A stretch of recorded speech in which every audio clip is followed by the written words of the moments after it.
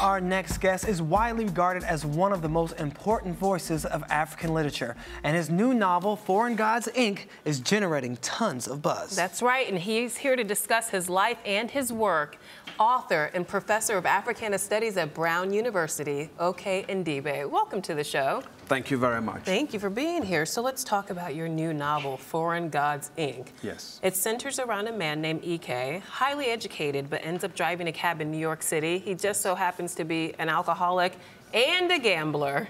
Tell us more about this complicated character. Well, Ike Uzondo, who is the protagonist of my novel, has been to one of the most prestigious colleges in America, Amherst College. And Ike expected that upon graduation with a degree in economics, he's going to get a job on Wall Street or something. But then he finds that the absence of a green card stands in the way. And once he gets his green card, he finds out that his accent, which is particularly strong, excludes him from the kinds of jobs that he expects to get. So he's stuck as a cab driver for about 13 years, and then he reads a magazine, much like the New York magazine, and finds that there's a gallery in New York City that buys and sells statues of gods and sacred objects. And he decides to return to Nigeria, to his hometown, actually, to steal what used to be the god of war, to sell it to this gallery. Now, how did you come up with the concept for this novel? When did you have that spark that said, this is what I want to write about next? Oh, that's an interesting question. It actually came from a conversation with a cousin of mine who told me that a deity, the statue of a deity near my hometown, had gone missing. And as a writer, I was intrigued. I said, what could have happened to this statue? And if you're a writer, you want to account for things by making up a story where there's a mystery. And so I began to write and said, what if there's a gallery somewhere in the world? I thought to set it in New York, in London, but ended up settling for New York City to have this gallery called Foreign Gods, Inc. that buys and sells gods. Well, you know, it's not really uncommon to find many immigrants that are highly educated driving cabs around New York. We always get them all the time. So how did you do the research for this character? Did you just drive around a few cabs? No, well, I didn't have to do much research, really. I do know several friends who have PhDs and are cab drivers, you know, and it's not a particularly African problem either. In fact, a couple of weeks ago, I was on my way to London, and the cab driver who drove me to the airport happened to be Lebanese.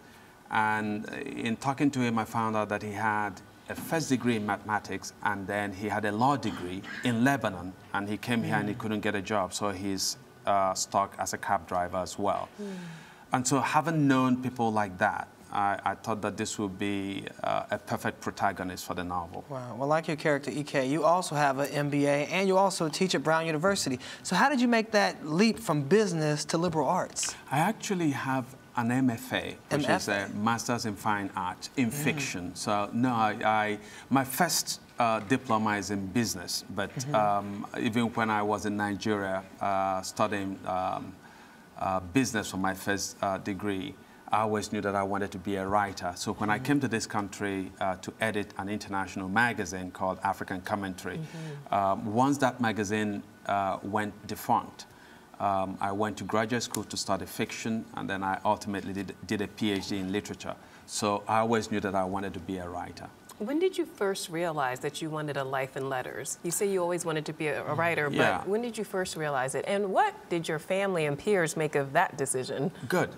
Let's take the second question first. Okay, let's do that. My parents were not impressed. I come from a country where people are more interested in professions. They want you to be a medical doctor, an engineer, an accountant, that sort of thing. And here I was in high school reading a ton of novels, and my parents were really, really worried for me. And they said, your elder brother is studying hard, he's going to be a doctor, and what are you going to do with all these novels? But the moment I read Achebe's Things Fall Apart in high school and saw people like me reflected in a novel, I said, if I could ever do this, I want to be a writer.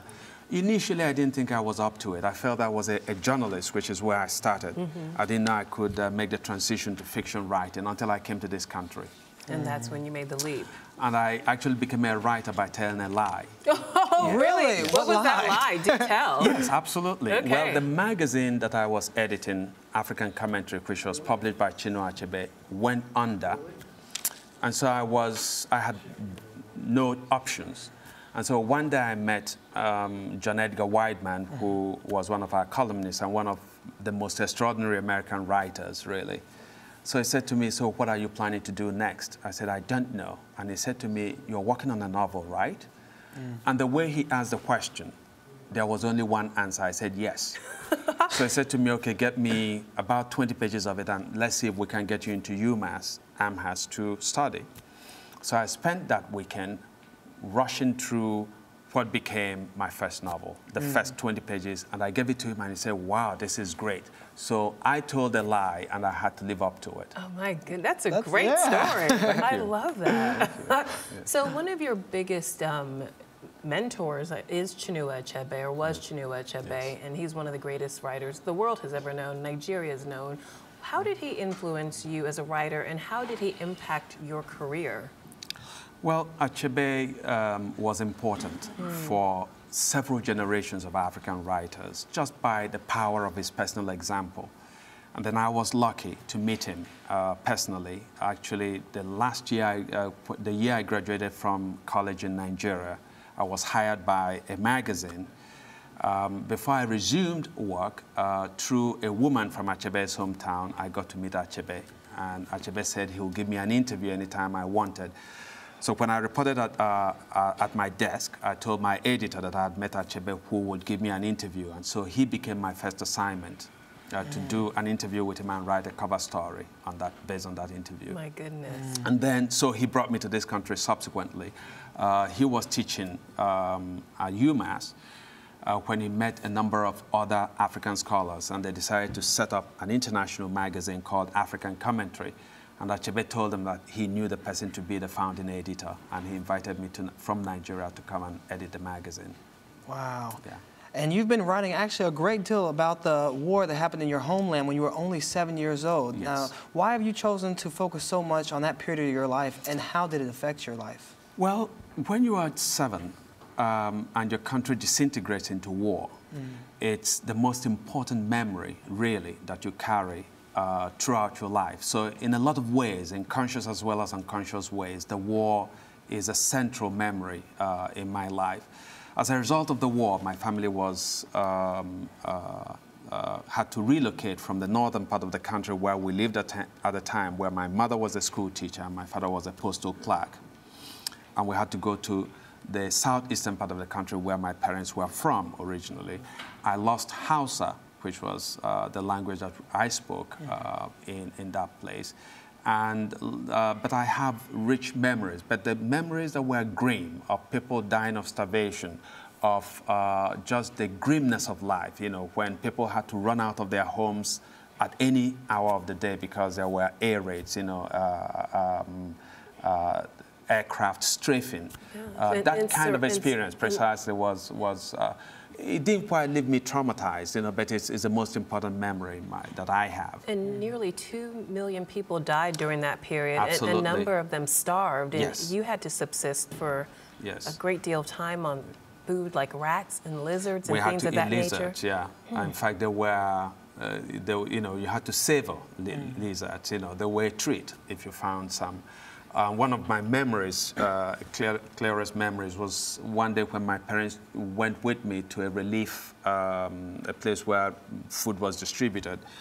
And as we stood in line, we saw a man topple and collapse to the ground. I suspect the man died. And so my parents were trying to shield me from seeing this. And of course, as a child, I remember sort of trying to look around them so that I'll see what was going on. So those things stay with you.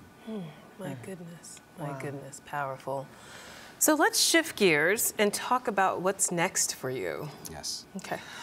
Well, I'm working on two things. I'm working on what I call not a memoir as much as it is several memoir essays. I've had a very interesting life in America. 10 days after I came to this country, I was arrested for bank robbery. Somebody had robbed the bank, and the police felt that I fit the description. So I'm That's working... a way to welcome you to our shores, indeed. right? Yes, indeed. Yes, indeed. So I'm working on a book which I call Going Dutch and Other American Misadventures. So that's one.